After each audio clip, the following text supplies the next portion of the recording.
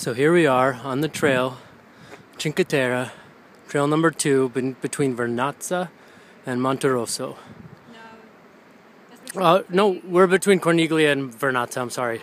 So there's the town of Corniglia, right there. It's an amazing coastline. We walked from basically those two things farther back. So not this little outcropping, but that little outcropping is where our hotel is. So Rio Maggiore, sorry. Walked all the way through the mountains, through there. My legs are shaking. Look at that. Oh wait, now they're not doing it. Well, they were shaking. And just on a trail, just like, so you can just see all this beautifulness. This is actually the nicest part of the trail, which is technically closed right now, but we said, I'd do what I want. Do it. I ain't going back to jail. I'm going on that trail. But of course the trains are on strike today, so our plan was we're going to get down to Monterosso and take a train back to Rio Maggiore. I can't say any of these. You said it right.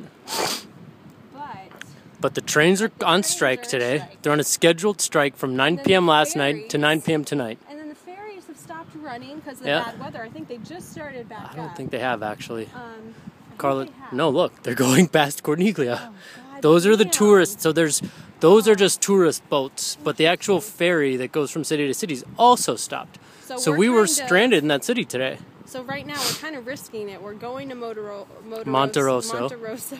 and we're going to hope that we can get on a train there, and possibly maybe get on the train at 9 p.m. But I mean, that's cutting it.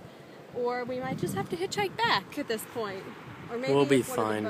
I know we'll be fine. It's just definitely can't hike this back. It's like, oh my god, I don't know if I could do it. It's gorgeous, but it's pretty. Like, this is the nice part of it. The part that we had to do before was in the mountains. If you can see up there, we actually crossed that pathway, like running right through there.